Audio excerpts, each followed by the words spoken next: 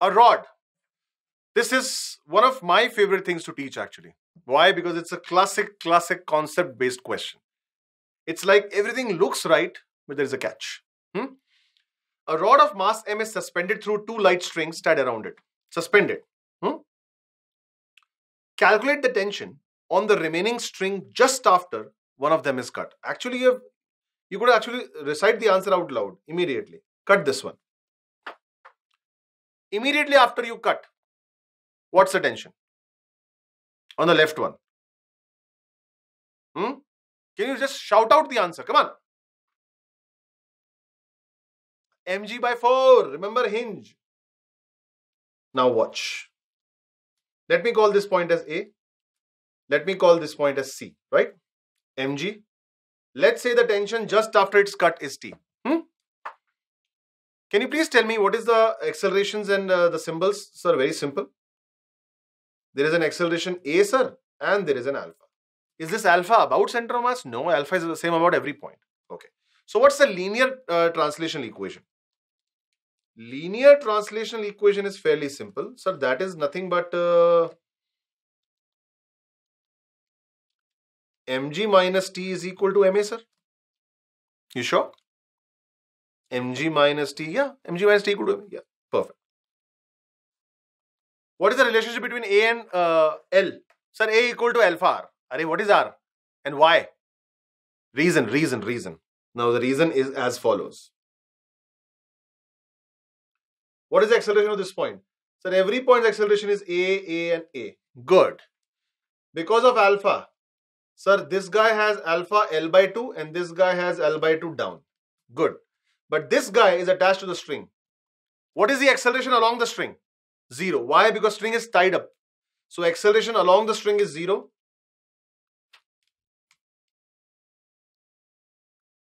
Since acceleration along the string is 0, that implies A is equal to alpha L by 2. How's that? Sure? Good. So, sir, mg minus T equal to ma. Good. Now take the torque equation. Sir, about what point? You tell me. About A point or center? Let's see, sir. So, let me take about A point. Alright, take. Sir, torque A I alpha. Yeah. Sir, about A, sir, torque will be mg L by 2. mg L by 2, yeah. And sir, the inertia is ml square by 3 alpha. ml square by 3 is the inertia. Yeah, that's correct. So what is the alpha? Sir, alpha comes out to be sir, 3g by 2l. Okay. Fine, sir. Sir, if I take talk about center mass, then let's see. About center, it is TL by 2.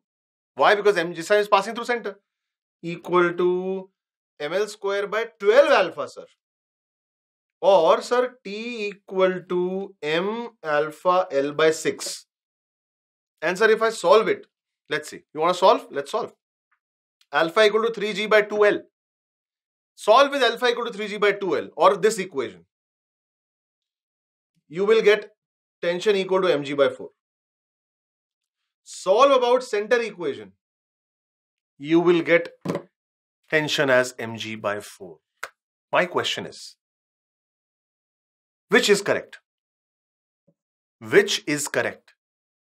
Should I take torque about A or should I take torque about C?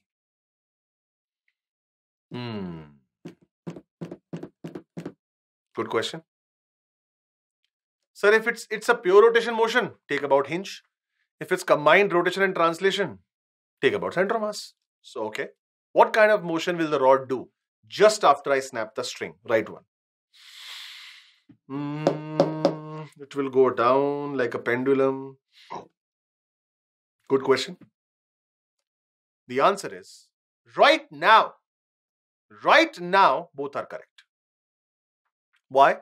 Because A is behaving like a instantaneous hinge.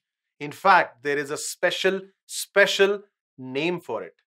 A is right now IAOR, instantaneous axis of rotation. Means the rod is not actually hinged, but it is behaving as hinge right now at point A.